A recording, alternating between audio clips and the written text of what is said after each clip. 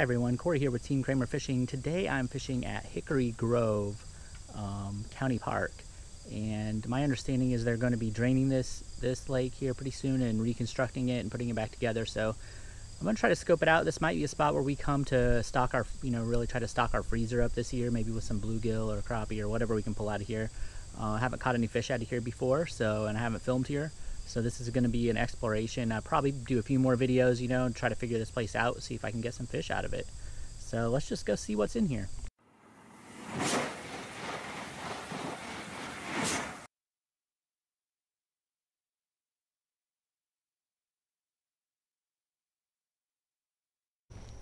All right, I'm going to take a couple casts with a wacky rigged worm. I think this is a Yum brand. Believe it or not, the ones that I was trying to find were kind of hard to find. They don't have them at my Walmart anymore. The KVD Strike King. Might have to try someplace new to get those. So I got a couple laydowns here, looks like, or wood piles. Let's just take a cast out here and see what we can get. All right, didn't get anything with the fake worm, so we're going to use a real worm.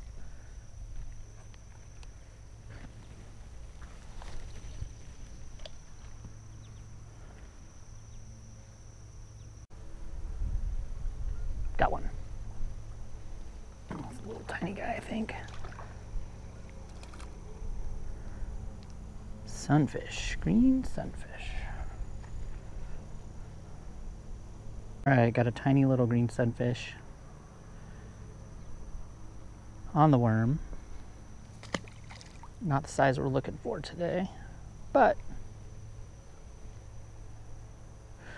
we know there's fish. Feels a little better.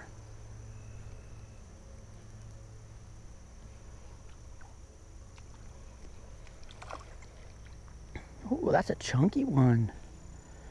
Chunky one. He might have swallowed my hook.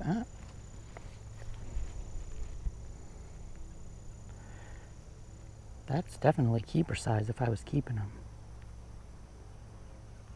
Which I might be next time I come back if I can figure out what the heck is in here.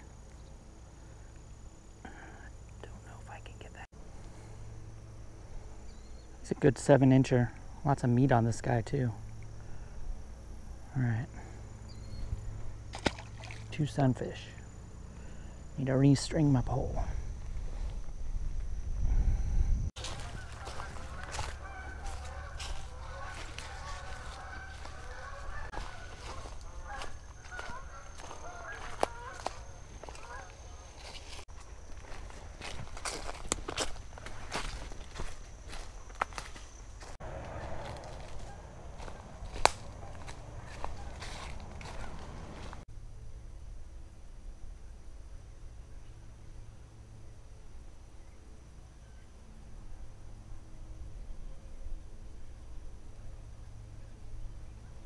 Bite. Fish on. What do we got? Little largemouth bass. Nice. Right from under that log where he was supposed to be.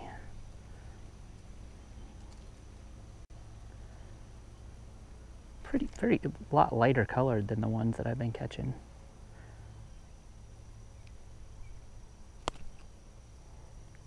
Feisty little guy. All right, so we got green sunfish, got a little largemouth bass. Let's see if we can get a little bit bigger. Largemouth bass, that'd be cool. I'm gonna go right back down there. Log's pretty big. There could be another one hanging out down there.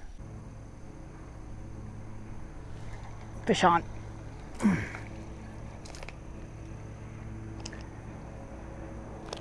Looks like the same guy I caught earlier. Nope. I don't think you want to fall down that cliff, little dude. Better let me help you.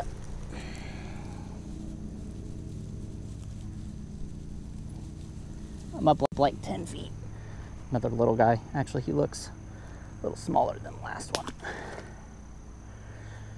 All right, I don't think there's a big one under there.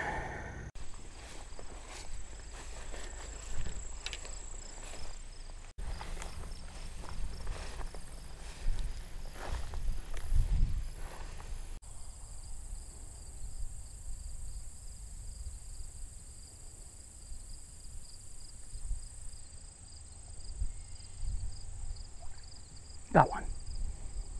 Oh, this is decent. Oh, look at that. Let's see if I can get him up. Pretty good largemouth bass. This is my panfish rig. Let's see if I can get him off without breaking my line here.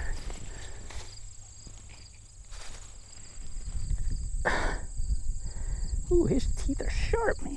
Got it. All right. Third largemouth of the day. This one's the biggest one so far. He's probably, I'm gonna say 11 inches. Not too bad. Pretty fun on the panfish setup. I don't see my bobber.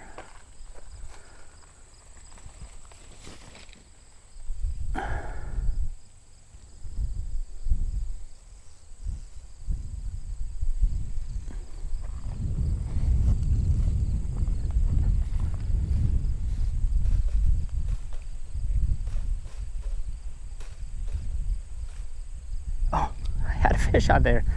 Holy smokes. Hey, we got a bluegill. Third species of the day. He was so little I couldn't tell he was on there. We'll have to cut this one off. Alright, sunfish, bluegill, and bass. Largemouth. Bring him back in. Got one.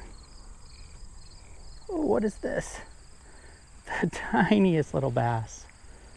Tiniest little guy. Couldn't even pull my bobber down. Alright, let's let this little guy go back. Couldn't even tell he was on there.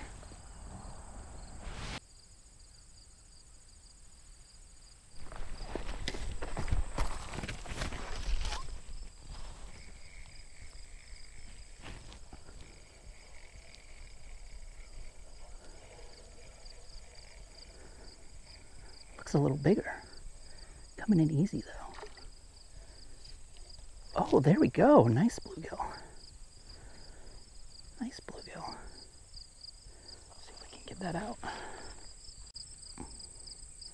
Good looking little 6-incher.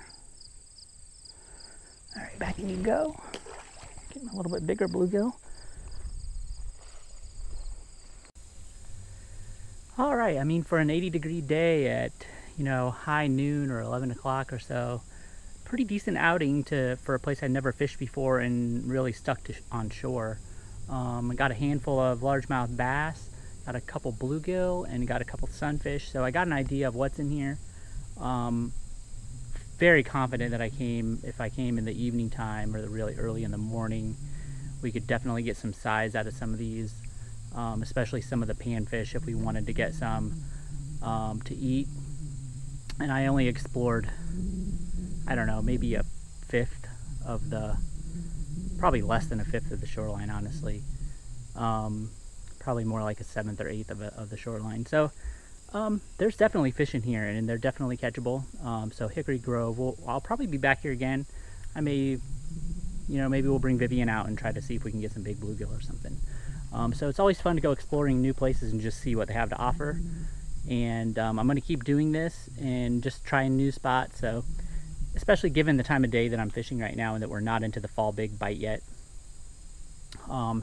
lets me go get a lay of the land. It saves me a lot of time when the fish are biting, so I can come and target the right spots at the right time, you know, for those really good fish without me screwing around, wandering around the woods. I mean, I'm covered in thorns and freaking seeds and everything else. Hopefully not ticks.